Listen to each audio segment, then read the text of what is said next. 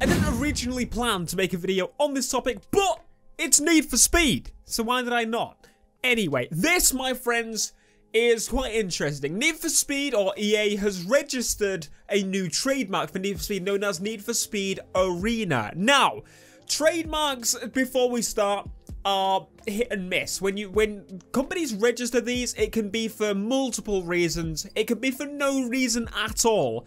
We have to obviously wait for this, but it's always fun to speculate. I like speculating, especially when it's about Need for Speed. The basic idea is that EA has registered a trademark known as Need for Speed Arena. Now, this could be plenty of things, but let's get to the point. Need for Speed Arena was registered by EA under two different things: computer game software and entertainment services. So pretty much what you would get under like a game category. So Need for Speed Arena. Not really sure what the name suggests until you go over to AR12 Gaming, and they've made an article. Thanks to Alan, he actually sent me the article to quickly look over. But basically they're saying on AR12 Gaming, and it would kind of tie in, make sense, is that it could either be the next game, or they were saying it might be some kind of spin-off game, like a mobile game, or something to do with like a MMO style game. How, for example, you have Need for Speed Edge. So my assumption is maybe it could be a spin-off, like a smaller market, or it could be a mobile game. It could be a mobile game, because obviously Need for Speed No Limits is more customization based. Maybe this one will be similar to Need for Speed Edge, but on mobile. You know, there's a lot of options. It could be the actual game for 2017. We don't know right now. We're just going off of a bloody trademark. I say that because sometimes companies will register things for the hell of it. You'll remember, for example, when I made a video talking about Need for Speed The Run, there's about 20 registered frigging Need for Speed things that haven't been done. Let me dig them up. I can't find the article, but it was over on Video Gamer and a few other websites where they registered a hell of a lot of Need for Speed related things. One of them was Underground something. I can't remember. There was a hell of a lot of them, and they basically never ended up getting used. Underground East. Nah, I still can't find it. Anyway, so yeah, there was a lot of registered Need for Speed things that never got used. So this could be one of them. But I was also thinking, what if this was actually the online segment to Need for Speed?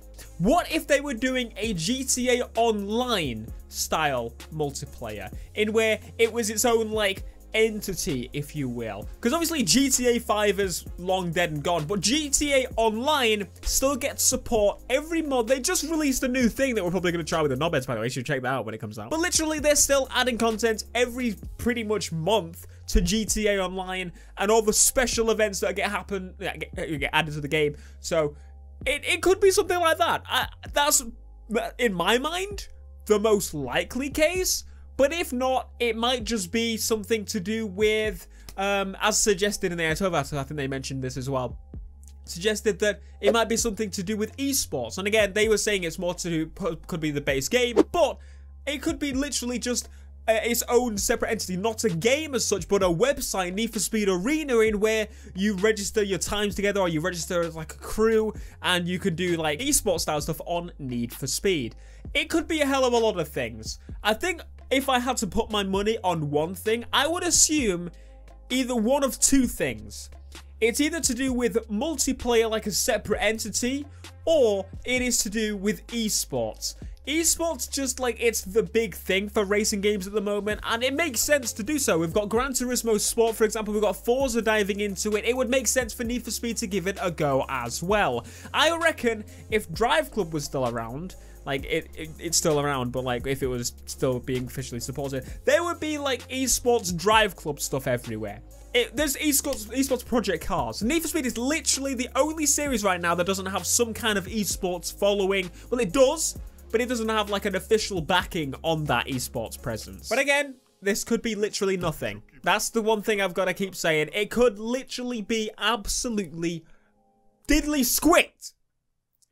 But it could also be something. It's fun to speculate. Let me know down in the comments what you think it is. The AR12 article will be down in the description. You can check it out for their view on this. But yeah, I'm really interested about this. And again, I probably should have covered this pretty earlier, because again, Need for Speed is kind of the thing here. Need for Speed and the crew, like, those are the two dominant things. So I don't know what I was thinking. But one thing is for sure, we're coming close into the next year, which is when the next Need for Speed is actually going to be coming out. So there's going to be a heck of a lot more leaks and kind of trademarks and rumors going about everywhere. So if you want to be up to date on Need for Speed everything, it's not a game. That's not a game, by the way. It's not been trademarked. It might have been, actually. I don't know. I should probably look at that. Need for Speed everything. I may... Should thank me for that. It's stupid. But I mean, I'd be totally down for them adding, say, an online aspect like they have GTA Online and they keep updating it and everything. I don't know. Let me know down in the comments what you think and would hope it would be. But as I said, be sure to subscribe to this channel if you want Need for Speed stuff. Be sure to leave a like, subscribe if you are new, and I will see you guys in the next video. Peace.